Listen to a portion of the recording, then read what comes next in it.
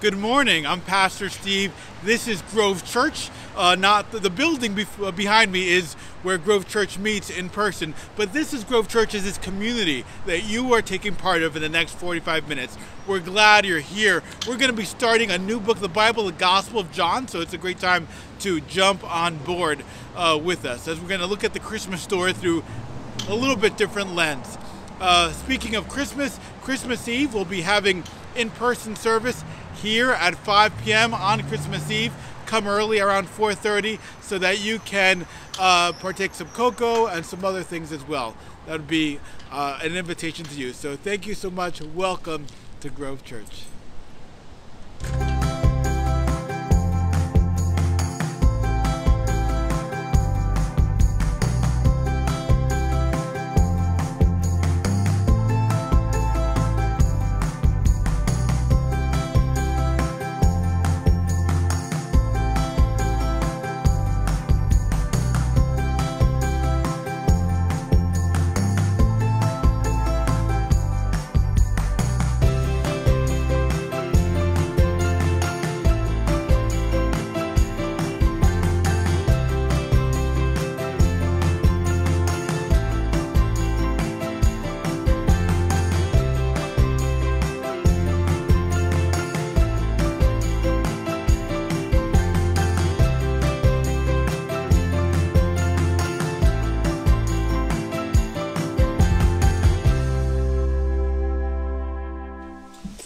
Good morning, Grove Church family. We're excited to light the Advent candles with you.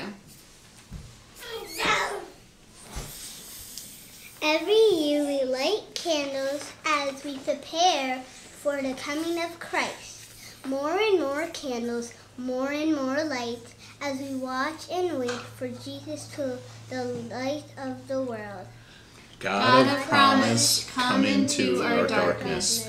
Renew your hope, your peace, your joy, and your love in us. For you alone bring life out of death. Receive God's promise of love from Psalm 36. Your steadfast love, O Lord, extends to the heavens, your faithfulness to the clouds. Your righteousness is like the mighty mountains. Your judgments are like the great deep.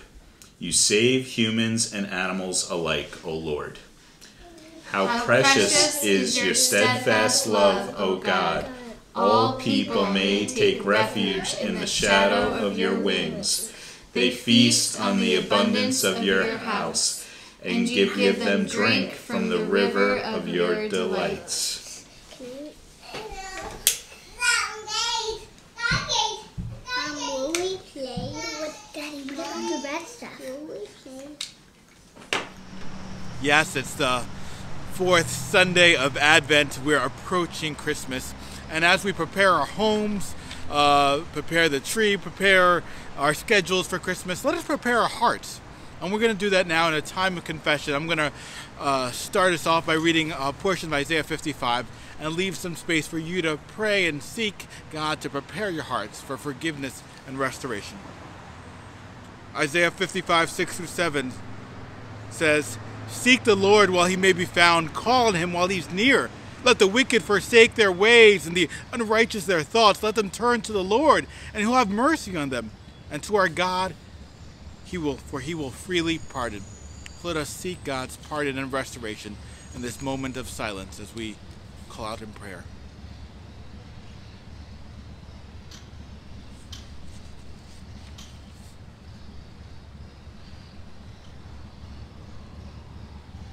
Hear this promise of God's forgiveness from Isaiah. "As the rain and the snow come down from heaven and do not return to it without watering the seed and making it bud and flourish so that it yields seeds for the sower and bread for the eater, so is my word that goes out from my mouth. It will not return to me empty, but will accomplish what I desire and achieve the purpose for which I sent it. You will go out in joy and be led forth in peace. The mountains and the hills will burst into song before you, and all the trees of the fields will clap their hands. Instead of the thorn bush will grow the juniper. Instead of briars, the myrtle will grow. This will be the Lord's renown for an everlasting sign that will endure forever. Thanks be to God.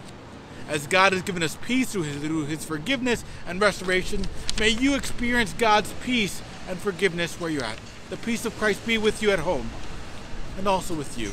So in the comments, because we're a community, let us share signs of Christ's peace, his restoration, his forgiveness, his welcome, his embrace. Right? If the trees and the mountains will respond, let us respond. Welcome. We're so glad you're here. Peace be with you. Now will the children come as we have a special message for them downstairs.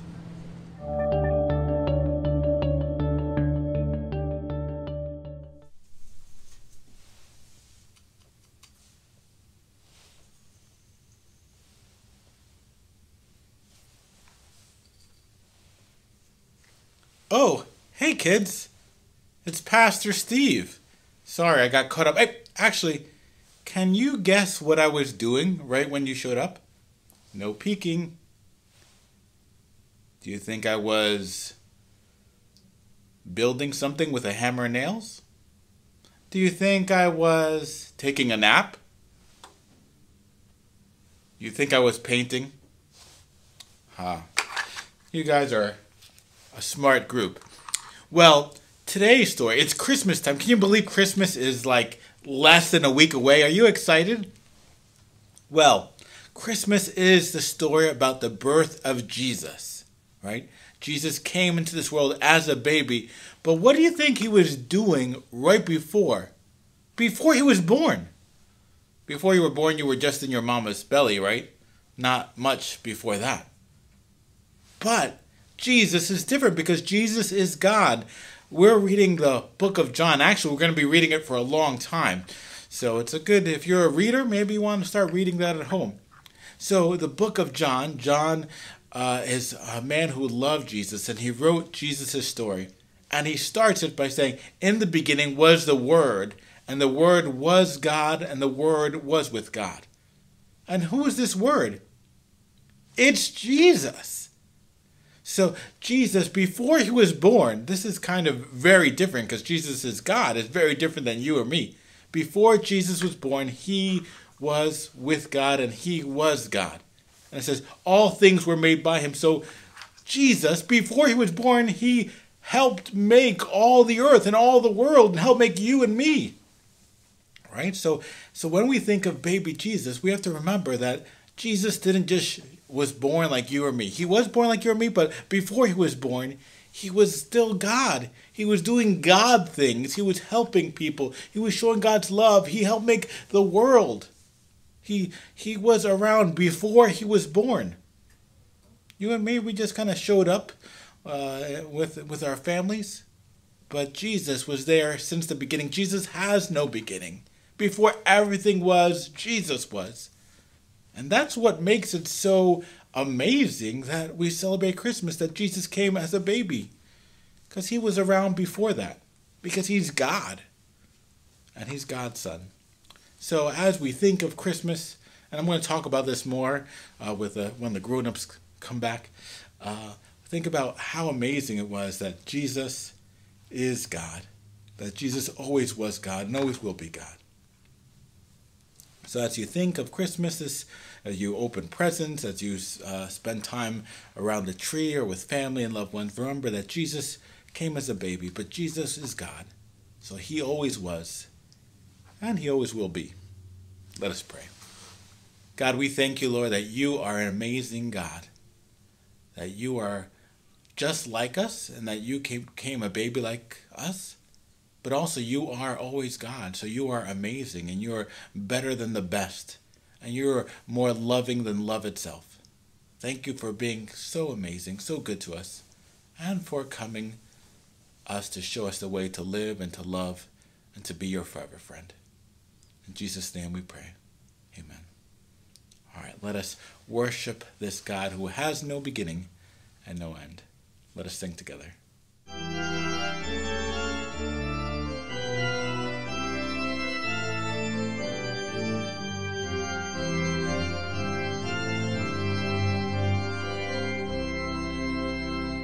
Angels we have heard on high, sweetly singing o'er the plains and the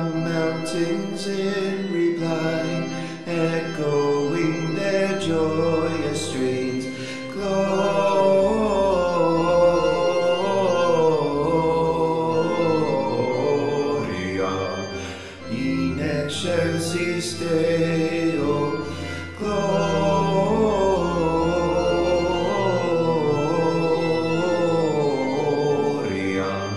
in excelsis Deo.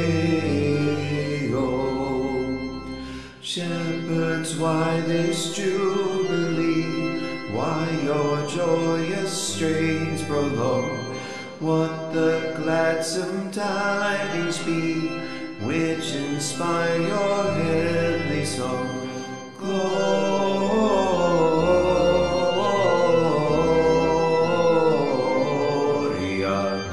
in excelsis Deo, gloria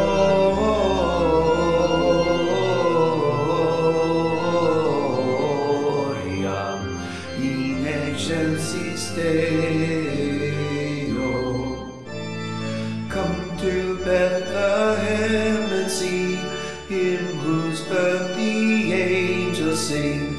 Come adore on bended knee, Christ the Lord, the newborn King. Gloria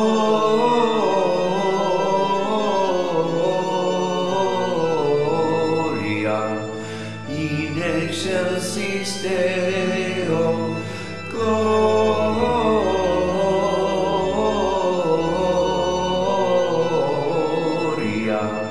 in excelsis Deo. See him in a manger laid, whom the choirs of angels praise. Mary, Joseph, lend your aid, while our hearts in love we raise. Gloria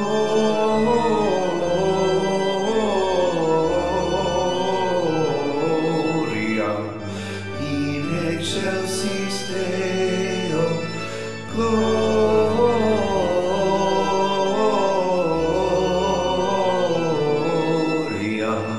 in excelsis Deo, gloria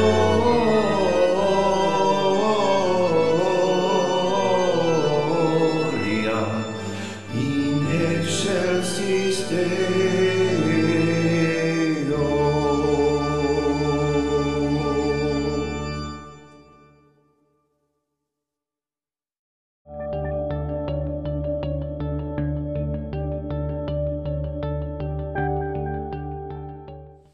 We'll be reading from the New Testament, the Gospel of John, chapter 1, 1 through 18. Listen to these words from the book that we love. In the beginning was the Word, and the Word was with God, and the Word was God. He was with God in the beginning. Through him all things were made. Without him nothing was made that has been made.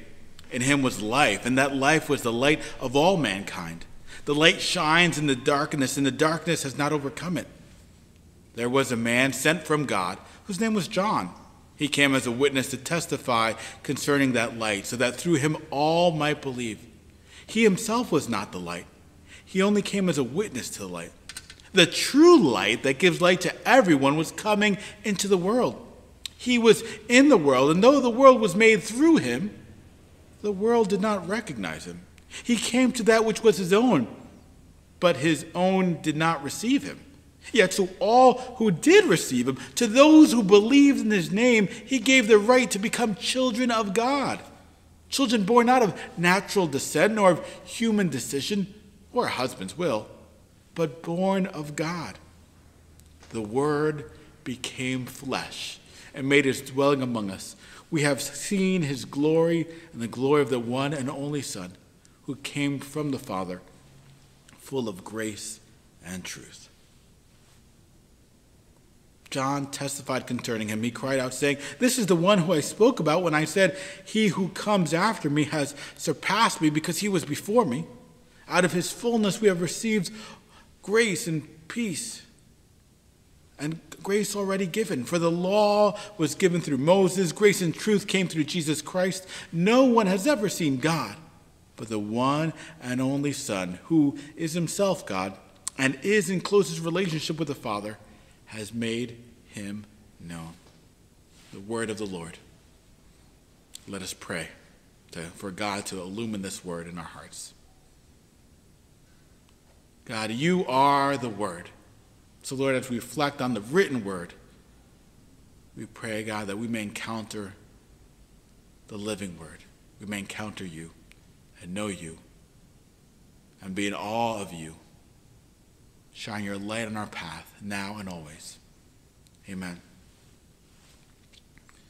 This is a beautiful passage of Scripture for those who are Christians. You've heard these words before. If this is new to you, it's kind of, there's a lot going on, but we're going to kind of spend most of our focused time on verse 14, where it says, the Word became flesh and made his dwelling among us. We have seen his glory, the glory of the one and only Son, who came from the Father, full of grace and truth. As you know, there's 4 Gospels, 4 tellings of the life and ministry of Jesus. And John's Gospel, sometimes called the 4th Gospel, this is the beginning. It doesn't kind of fit with our nativity scene in our minds. Right? And the ones that you have under the tree or the one we have displayed in the church. There's no manger in the Gospel of John. Early at this point, there's no mention of Mary. There's no little town of Bethlehem. There's actually no baby. That has been covered earlier in the other Gospels, but we're reminded of who that infant was. Jesus here is the pre-existent Word of God. The Word, it says in the beginning, is reminding us of Genesis, how God created the world through his Word, through which all creation was made. And while Christmas nativities remind us that Jesus came as a baby, the only begotten Son of God did not start there, as I told our kids earlier. He's a pre-existent member of the Trinity. Before the first humans cradled their infants, Jesus was with God and was God. Right? If we all jump and celebrate, and then, we have a nativity scene with a baby in my home as well, but if we only focused on the baby, we miss the miracle that goes beyond the virgin birth, that goes beyond a couple looking for shelter so they could welcome life into the world.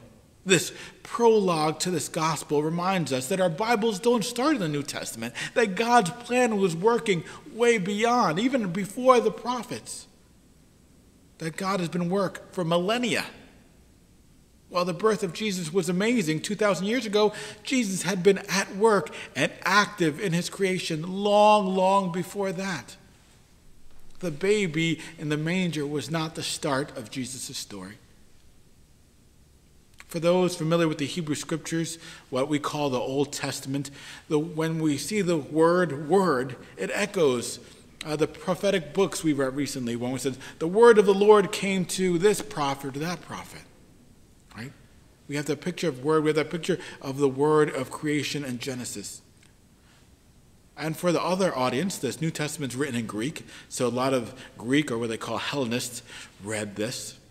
And when they saw the word, logos, in their own tongue, and written here in the original manuscript, they had these philosophical ideas of what word was and what it means to know the logos, to know the word, to hear the word. But these images in the Hellenistic Greek culture or the Hebraic images of the word of the Lord would have a hard time finding a place in our familiar Christmas story. Because how do we wrap our minds around the Son of God who identifies and presents himself as the Word? How do we wrap our mind on this member of the Trinity, this person of the Trinity that pre-existed and came as a baby? In the sanctuary during our in-person service, and maybe in your own home, we give the kids sketchbooks so they could kind of digest and think about what's being said here. And I would be curious to see what are some of the drawings that come about from this. What are some of the works of Play-Doh, if you were to reenact the scripture in Play-Doh or Lego or whatever your preferred artistic medium is? Because it's a different picture of Jesus than we may feel comfortable or familiar with. The Word became flesh and made his dwelling among us. We have seen his glory, the glory of the one and only Son who came from the Father, full of grace and truth. The pre-existent creator of the world became flesh. Just chew on that for a moment. Right? That's this fourth gospel's version of the Christmas story. Right? It's other places say a baby was born and placed in a manger, and here he says the Word became flesh. That's what theologians call the incarnation, the becoming of flesh. God's ways are above our ways. So how do we wrap our minds around a word that was present in the beginning? Right? How can we kind of come to grips with God being coming as a pre-existing cosmic word in creation and then coming forth in flesh? We can't. We can't. We're limited by that. So God comes to us. That's what him becoming flesh is part of that. It's part of God approaching us, meeting us where we're at. The one who was with God and who was God becomes a man, becomes flesh and blood. The incomprehensible becomes comprehensible and explained in the person of Jesus Christ. There's a lot of theology in these verses, right? Some of you, this is new concepts, new ideas, never really thought about it this way. But we are learning so much about the nature of God in this introduction to the Gospel of John. God wants to be known, right? Think of this great introduction or affirmation of who God is, this incarnation, this becoming flesh. God wants to be known. He made his dwelling among us. Eugene Peterson has a popular paraphrase of Scripture called The Message, and he says, the way he paraphrases this, he says, he moved into the neighborhood. That God moved into the neighborhood, that he made his dwelling among us. One of the things about living here, where I live in Hudson County, is that there's familiar faces. Right? There's kind of a rhythm of neighbors and neighborhood. When I walk down Bergen line, I recognize the butcher from the supermarket. He doesn't know me, but I know him even when he's not wearing his apron and his name tag. Normally, for some reason, I come across him on 47th Street. Maybe that's on the way to his home. A couple days ago, I was prayer walking around here, and I saw a familiar Grove face that was driving along Kennedy Boulevard in her minivan, and I waved and she waved. Right? There's familiarity. That same day, 20 minutes later, I was on Bergen line. I'm on my way back home.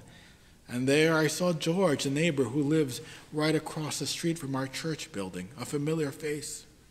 I could end up singing that Sesame Street classic, "Who are the people in your neighborhood?" Right? Because as you are known and know the people on the street, there's people in your coffee shop maybe that might know you and might know your order, or your favorite diner. When you guys come in, they know what to expect, and maybe you have your waitress that knows you. There's 90,000 people in a mile radius from here.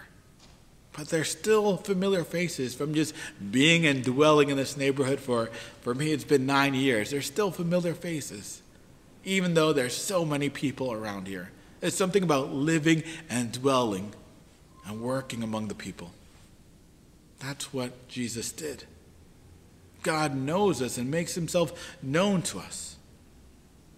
He experienced the joys and the sorrows of humanity from every vantage point and demonstrates for us what true humanity is like.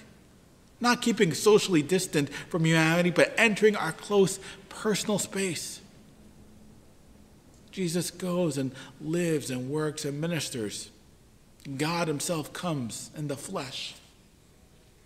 I've had teacher friends in the past that when we went out to dinner or did different activities, they requested to be out of their jurisdiction of where they teach because they don't want to be seen as the teacher all the time. They wanted a little break, a little reprieve on the weekends and their time off, right?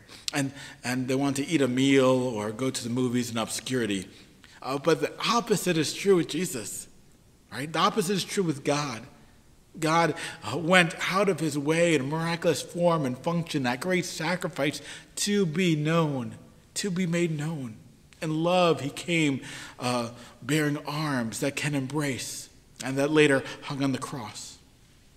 Jesus came in the flesh with a mouth that could proclaim the good news of his Father in heaven, and the same mouth that could sit at the table, talk with his friends, and receive a meal in hospitality. A God who is so big but made himself small and vulnerable so we can know him and experience the grace of God in the person of Jesus Christ. God became flesh and dwelled among us. As the scripture has that phrase, there's echoes of a greater Old Testament story. Literally means he made a dwelling, that he pitched a tent. It could be translated as pitched a tent or tabernacled, some versions have, like the tabernacle that Moses had at his time period in the wilderness, where the presence of God was present with him as they traveled around. This tent setup is something that those who were Jewish would read into it. They would hear the tabernacle and remember the story of their ancestors.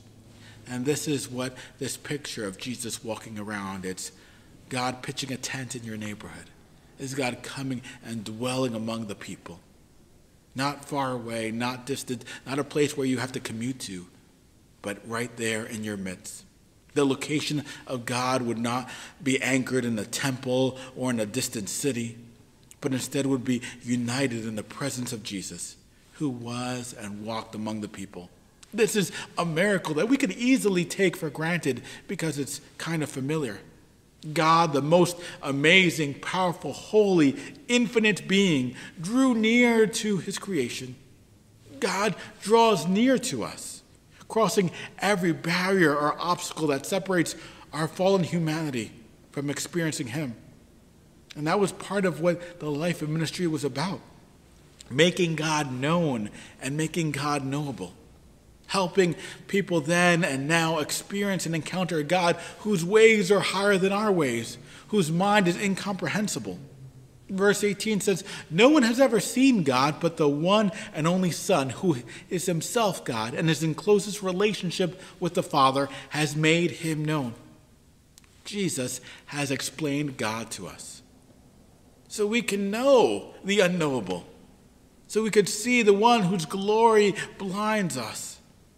If you want to know what God is like, we look at Jesus. If we want to know what the will of God is like, we can look at Jesus.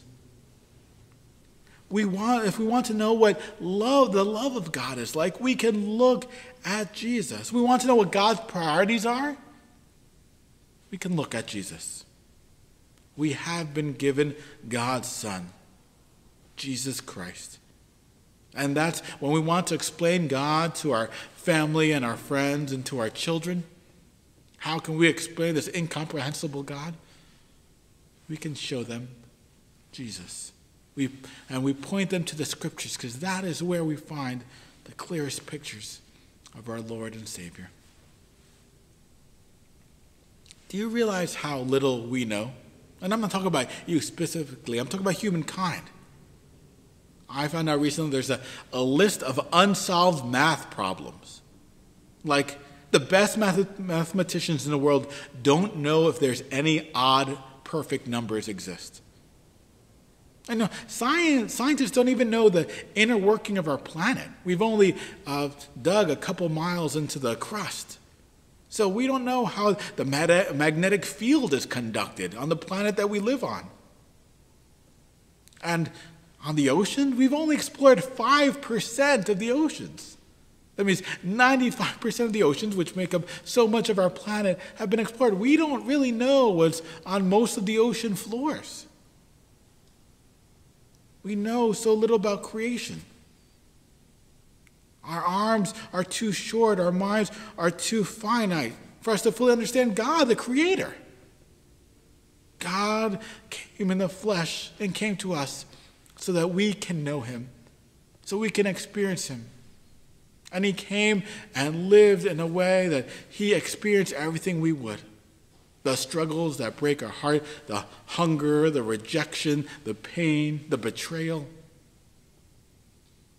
God experienced it in Jesus.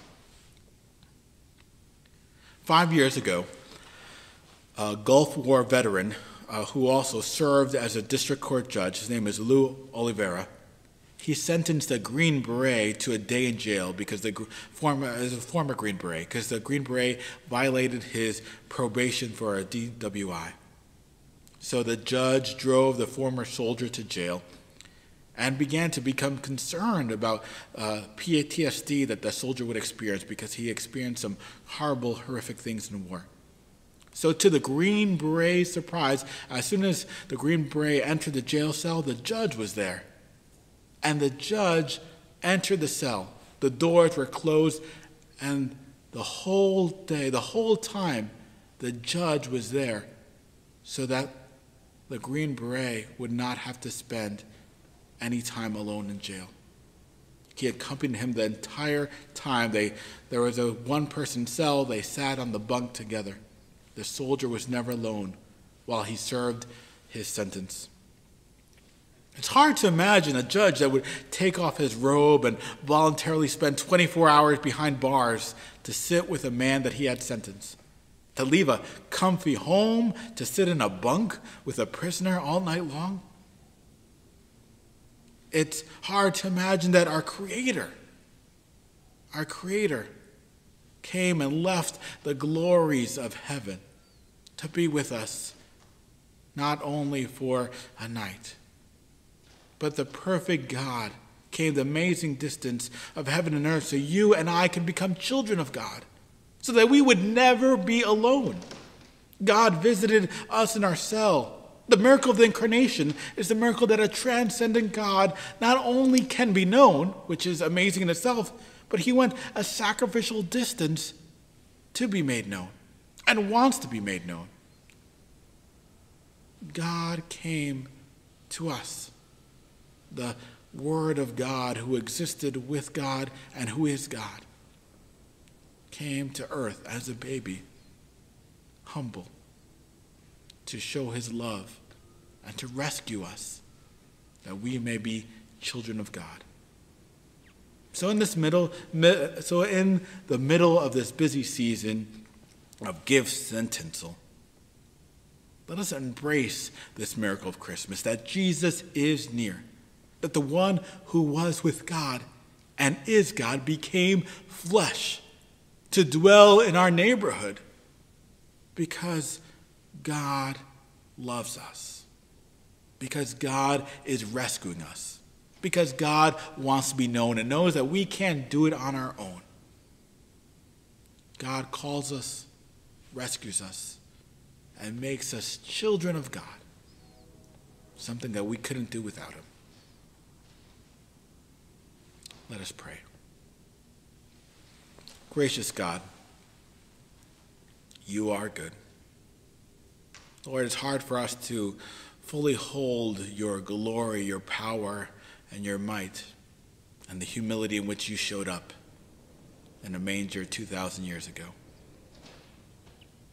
Lord, help us to not lose the miracle of how amazing you are, of how powerful you are, of how eternal you are. We thank you, Lord, that you humbled yourself so that we could know you, so that we could trust you and love you. We thank you for the gift of Jesus. Lord, we pray for those who this season is a time of challenge. We pray for those who recognize their losses and are unsatisfied with their relationships, oh God, in this season of celebrations. We pray for those who struggle to find reason to celebrate, those who are alone, are hungry, those without sustaining relationships.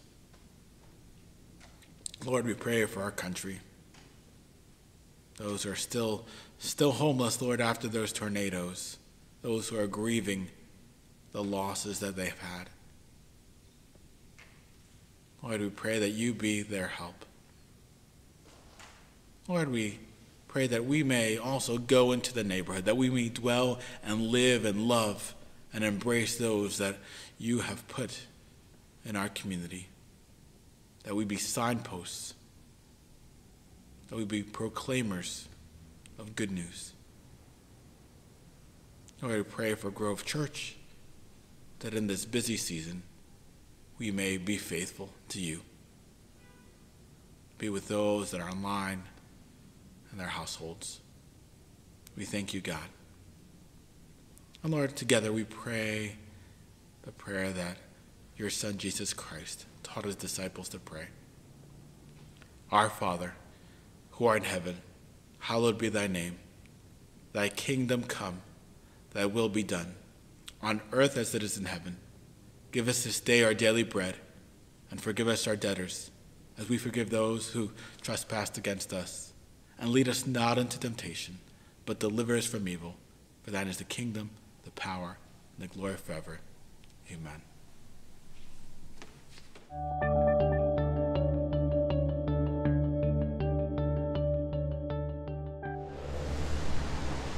We appreciate you being with us this time. We know there's a lot of other places to go, but we think this is important. It's a busy time of year, but let us embrace this mystery of God coming in Jesus. So welcome. We're so glad that you've been with us this time. Also, want to thank those who have given financially. If this is your faith community, we appreciate for you to partner with what God is doing here and participate. And you could do that through prayer. You could do that giving. You could do that in many ways, hands-on. So if you're looking to give or not sure where to give, we receive donations via the mail. And of course, our website, you could go there and give as well. Also want to invite you to come on person on Christmas Eve. It's great to worship at home, but there's something special about hearing the voices of others as we sing Christmas carols and relive and refresh that Christmas story. So we'll be here at 5 p.m. in the sanctuary, ending in candlelight, but come early, like 4:30-ish, for hot cocoa right outside in this beautiful area. All right, in a few moments, we're going to have John Pecorelli with our closing song, and then there's some reflection questions as we think and kind of chew upon this first section of the Gospel of John. But where you are right now, bow your heads and receive this blessing. May God bless you and keep you. May his face shine upon you and be gracious to you, right now and always.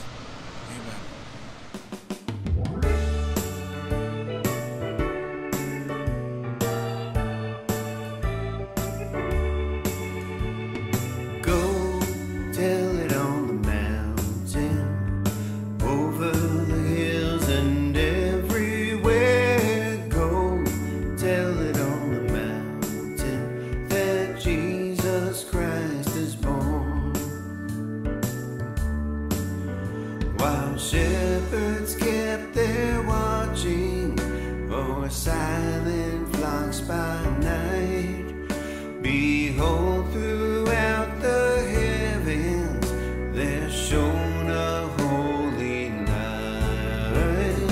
Go tell it on the mountain, over the hills and everywhere. Go tell it on the mountain that Jesus Christ is born. The shepherds feared and trembled when low above the earth rang out the angel chorus that hailed the Savior's birth. Go tell it on the mountain, over the hills and everywhere. Go tell it on the mountain that Jesus Christ is born. Down in a lowly manger the humble Christ was born, and God sent us salvation that blessed Christmas morn. Go tell it on the mountain, over the hills and everywhere. Go tell it on the mountain that Jesus Christ is born.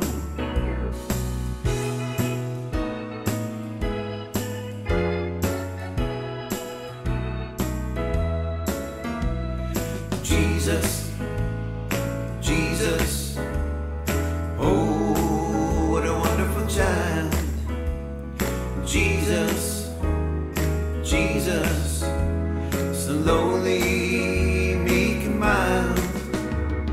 New life, new hope to all it brings. Won't you listen listen to the angels sing. Glory, glory, glory to the newborn King.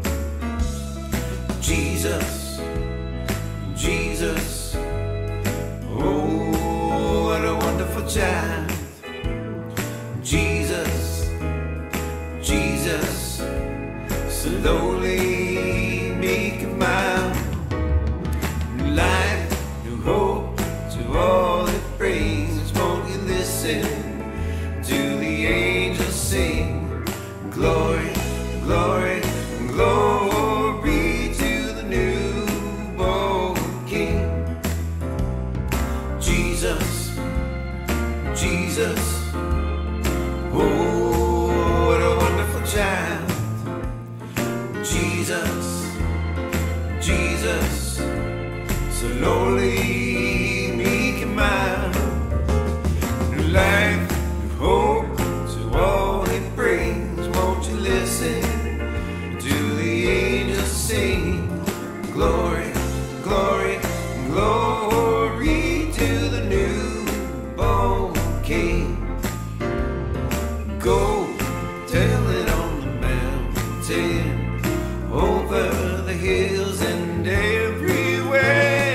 Go tell it on the mountain that Jesus Christ is born, that Jesus Christ is born.